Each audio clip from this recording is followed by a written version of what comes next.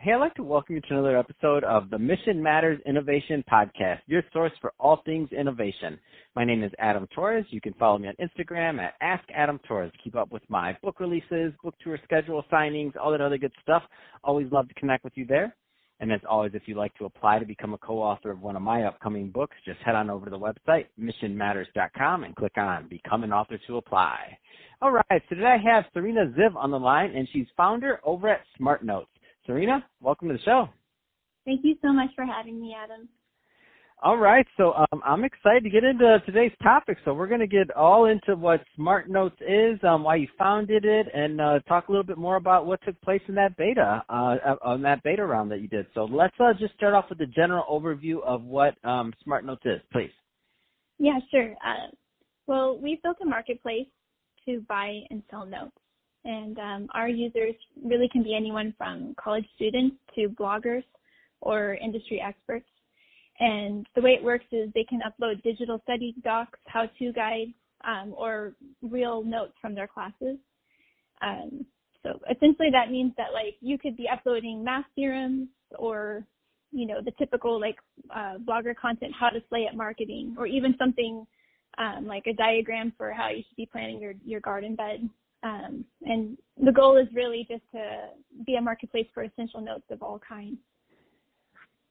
So when I read the company description, I was just thinking about it, and I'm like, man, when I was in college, how nice this would have been. And it's probably not the way it's supposed to be, so I know it's not why you designed it, but I'm like, I could have, that 8 a.m. that I just did not let go. Is there anybody selling notes on this one? I mean, is that, so that was where my mind went with it, but I know you have a much broader view of what it is and also the people that have used it. So let's get into a little bit more about the closed beta and what kind of users you've attracted and just kind of some of the response. Yeah, sure. Well, the way that it started was we were thinking about students, definitely, but then something that we wanted to look beyond was the typical category way to display information. So we created something akin to a library index tool, and that way you can just use labels to describe the note that you're posting. And when we did that, we started to see that it really could host notes of any and all kinds of expertise and subject matters. So that's where we realized the potential is much larger than just students. And for our closed beta, what we did was we direct contacted people who take notes on LinkedIn and also Reddit and Instagram. And we just invited them to share those notes on our closed beta. And we saw a 40% conversion rate from those direct messaging initiatives, so which is pretty exciting. Wow, that is really exciting. So what kind of topics can people find notes for on there now? So the site it will be going live today. So in the closed beta, we have everything from calculus to, I think the most intriguing one is a blogger who posted how to understand raising chickens and all the different breeds of chickens. I know, it's great. I didn't even realize that there were so many different breeds and that the breeds are, result in different types of eggs. So it was really fascinating. Oh my gosh, this is so cool. And so let's talk about quality of content, because it sounds to me like you're getting really unique content. Like for the person that wants to learn about that, there's probably not too many. I mean, just to be able to, that categorizing that you mentioned, I mean, super important, because there could be a ton of content, but if you can't get to it, no point, right? For sure. Well, our goal was to make registration and the note uploading process as smooth and quick as possible.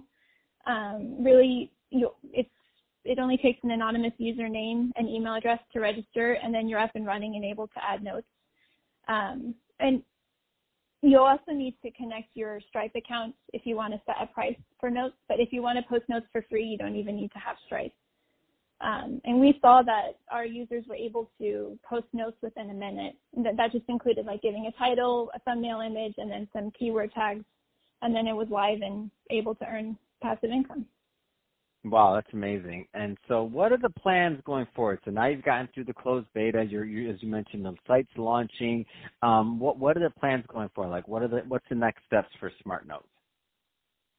Well, at this point, we have applied to accelerators, and we are looking to raise our first seed round.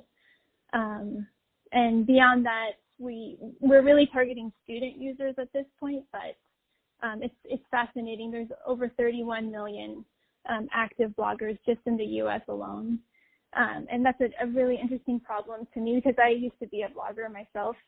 And just the process of blogging, that you need to host a blog, a website, you're investing in the SEO to rank better in Google search, and you need to post regularly, or even create your ad funnel to draw users to your content. So it's really just like a huge investment of time and money and your energy to get those downloads to your content. And what intrigues us most is like tapping into that as our next step, to direct reach out to bloggers and let them know that when they post notes on our platform, they actually retain the copyright to those notes. So they'll be able to continue hosting it on their own blog, but then just use our platform as another medium to reach potential users. Man, that's awesome. I love it. It's a great concept. It's really interesting. It's also providing a lot of value out there, and I just think that there's a lot of different things, different formats for it. So myself, let's say that I want it. So I'm going to take you through a user case. So let's say, okay, I have notes and I have things that I want to share about podcasting. That's what I do all day, all long. And I'm like, okay, well, I want to share this. So I could go on there. I could, take some notes on what I do and processes and things that I think people would find of value. I could go to Smartnotes. I could upload that. And if I want to, I can just give it away for free and just say, hey, I just want to, give it out. And I just want to make sure that people actually see it if I spend the time to write it, right? So then as opposed to your regular website where maybe nobody's ever going to see it, or you have to spend all this time, like you said, or money or SEO, then it makes it really seamless. And I can just go on there, put it in the marketplace. If somebody searches for podcasts, guess what? They might come across my content. They like it. They download it. Then I did what I wanted to do. Does that sound accurate, or am I off? No, you're absolutely spot on. That is the goal. And I honestly think that we're still at the early stages, but it's fascinating with marketplaces. It's a dynamic platform, so it really is going to have user input, navigate where it goes. But I could see in the future that our users would give content and give that value for free. And then, with increasing lessons, they would opt to charge for that. But it's interesting to see where it's going to ultimately go, because I love that it's going to have so much user input being a marketplace. Oh, man, that's exciting. So, Sarina, if somebody's listening to this and they want more information on Smartnotes and to follow the progress or to contribute, what's the best way for them to follow up? They can definitely reach out to me directly at Sarina@smartnotes.ai. That would be the best way. But we're also on LinkedIn, and we're on Instagram as well, smartnotes.ai. Perfect.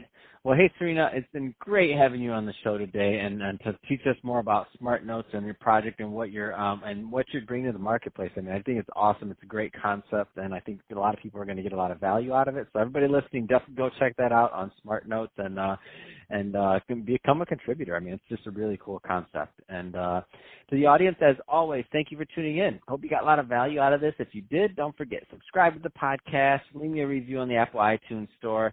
If you're watching this on our YouTube channel, Mission Matters Innovation, definitely give us a subscribe there, but also leave us some comments on the video. I want to hear from you too and see what kind of projects you're working on. And Sarina, thanks again for coming on the show.